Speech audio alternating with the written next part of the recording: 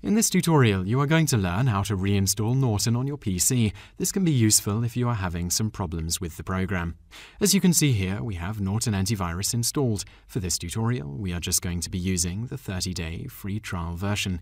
Click on the Start orb, and in the menu that appears, click Control Panel.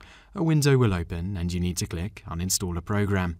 Wait for the list to populate, then right-click on Norton Antivirus and click Uninstall/Change. A window will open and you need to click the top option. I plan to reinstall a Norton product. Please leave my settings behind. Click No Thanks on the next screen, then click Next. The uninstall process will run and you simply need to wait for this to complete. This can take a while.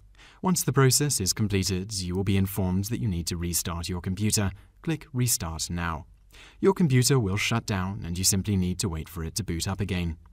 With the restart completed, you will no longer have Norton Antivirus on your computer, and what we need to do now is install it once again. Find the install file, in this case it is in our Downloads folder, and double-click on it. Click Run in the dialog box that appears.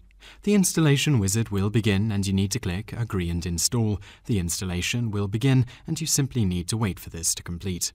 Once it is completed, you can click the Explore option and you will see that the program is up and running once again. You have just learned how to reinstall Norton Antivirus on a Windows machine.